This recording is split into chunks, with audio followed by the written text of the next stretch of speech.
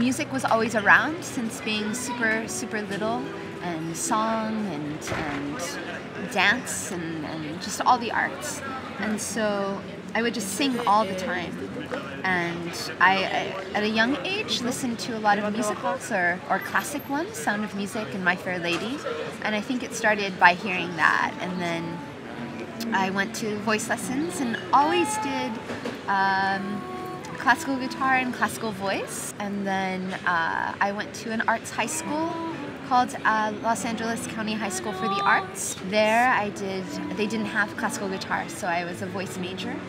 And I did classical voice, opera, and also jazz voice. That's actually where I discovered jazz. I had it was a really, really strong jazz school, made a lot of jazz friends, and entered in this improv class. And at the time, I was just completely swamped. Like, I didn't know how to transcribe solos or who to even listen to. But it kind of opened my mind and opened my ears to a whole other genre. And I think from there, it really influenced actually my direction in even the classical world. I think when you look at my, I was going to say iPod, but then you can know how old I am. Or when you look at my iPod, or, you know, my CDs in my car, oh my God.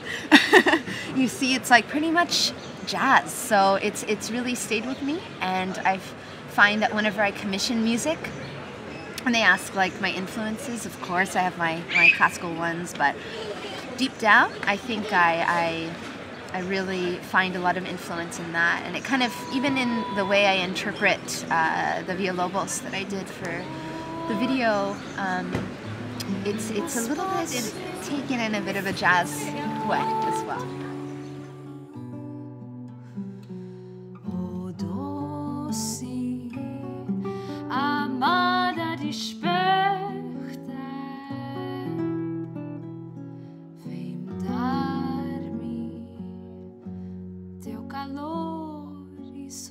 I really have had such a wonderful experience so far. Everybody's so warm, and there's something about, like, just really, I bring it back to like the art and the kind of cafe life, and people are walking with beers. This would never happen. And just I really feel like it's a beautiful walking town, and it's only the beginning. This is day 5, but I've seen so much, and actually I've been really moved by the history, and I've seen, I mean, it's just like you can feel this new kind of developing city that's just bustling with opportunity and growth, and I think what I can tell so far is that it has this kind of a bit of an edgier flair, and it has some of the, like, an imprint of the city in the music and the art, which is to me really, really special and something that we don't have.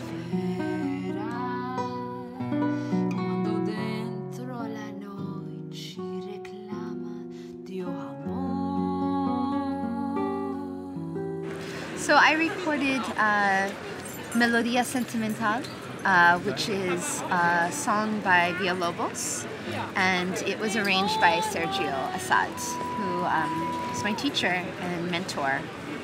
He was really, I owe it really all to him for pursuing voice and guitar, and truly, it's all thanks to him for kind of showing me that it's okay. Being different is okay.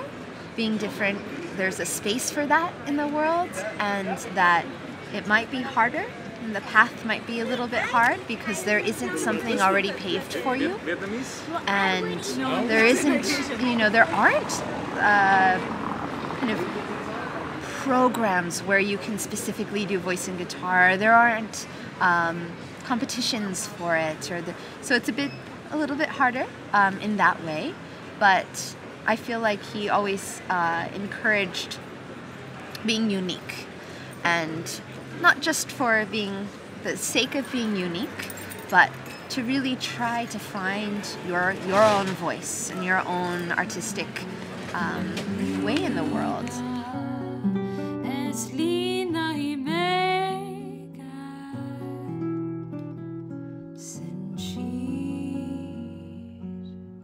Seu amor e sonhar. I don't approach my boy students and my girl students differently. Actually, when they walk in the room, you're teaching the child for who they are. And I think for the girls, and I've thought a bit about this, for the girls, I think it's great to be hopefully a role model for them, and to see that, you know, in a school where most of the teachers are male, and when they look at the concert poster of who's coming to town, most 98% are all men. And I found that sometimes the girls don't listen to as much classical guitar music, because when they're little, sometimes they do like to have this, like, oh, she's a girl guitarist, she's like me. And I make sure when I give listening lists or tell them about concerts that for the girls, I do show them girl guitarists, to say like, hey, she's just like you can be like her one day, and you can do it. And I feel like when they see that, they just like their face lights up, that, you know, she is wearing a beautiful dress, but she's playing guitar too, and they really respond well. And for the boy guitar, for the little boys that are studying, I don't treat them any differently either. But I think what's great for them is to see that women can play guitar too. And I think when they're that young and they do have a lady guitarist teacher, they don't know any differently. And that's just, to them, it's kind of wonderful to see. She's like, oh yeah, she's my teacher. And it's no different.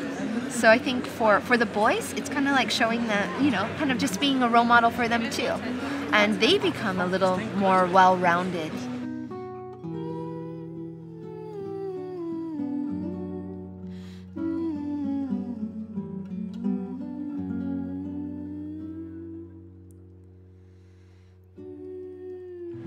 I feel like it's also a folky base, and I do come from California, where there's so much folk music, and actually I was raised on that, and I was raised on Simon and Garfunkel and Joni Mitchell, and to me that's like what I listened to. That was my current music when I was like 7, so quite dorky. Maybe that's such a dork, but that's what I grew up on. And I feel like where I would love to reach non-classical audiences as well, and kind of I have, you know, with this setup of playing Villalobos, but it's also so folky too, and it's something that's really special to my heart, and I would love to share that.